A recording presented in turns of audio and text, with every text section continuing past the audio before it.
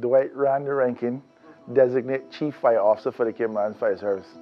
I've been a member of the Fire Service for 29 years, coming this August 9th, and I've worked my way up from firefighter to where I am currently as the Designate Chief Fire Officer for the Cayman Fire Service.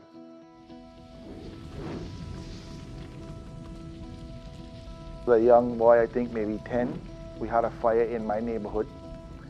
That was one of my friend's house, and the fire crew came in and extinguished the fire, and I saw how that affected the family. And from that day on, even though I'd said it before, I knew that that's what I wanted to do.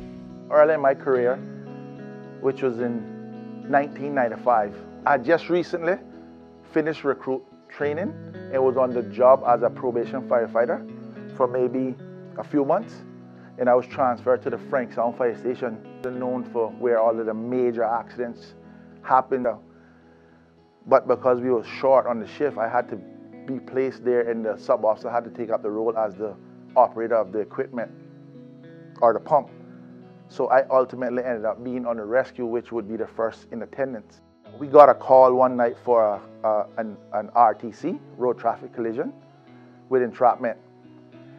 And I happened to be the first on scene, where ultimately there was one fatality and one entrapment that we had to ultimately cut out by using the Jaws Life equipment, things that I just recently came out of training, learning to do. I had to put in operation at that incident. And it was a very technical extrication process that had to happen because he was wrapped around a light pole on the side.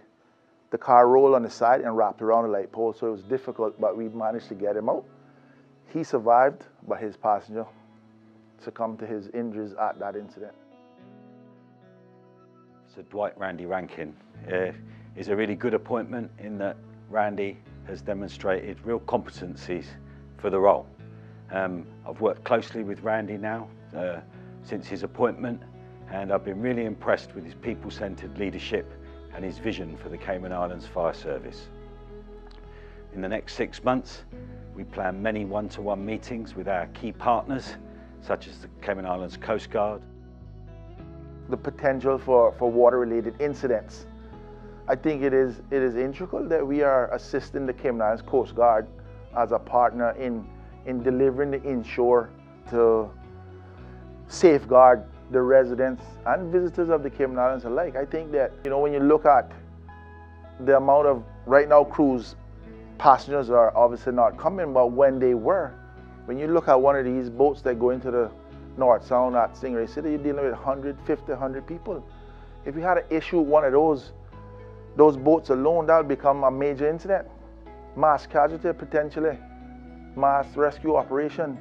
So it's very important that we're assisting the Coast Guard, and we work very well with them. And obviously we're looking to maintain and enhance that partnership in the future.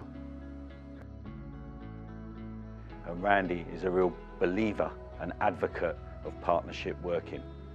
We also plan a secondment for Randy to the UK for around 45 days, where he'll be exposed to chief fire officers in the UK. He'll have some practical experience of the UK ways of working. We've got plans to visit urban search and rescue training facilities, which is an identified capability gap here in the Cayman Islands. We're also spending some time working with aerodrome fire services and visiting both the Fire Service College and the International Fire Training School in Newcastle. Randy will also spend some time with the Cayman office London to get a broader perspective how he can link in with some of the UK overseas territories. So a really exciting time for Cayman Islands Fire Service. Thank you for watching GIS Spotlight. For more info, visit us on www.gis.gov.ky. You can also connect with us on Facebook, Flickr, Twitter, and YouTube. This is a production of GIS Marketing and Communications.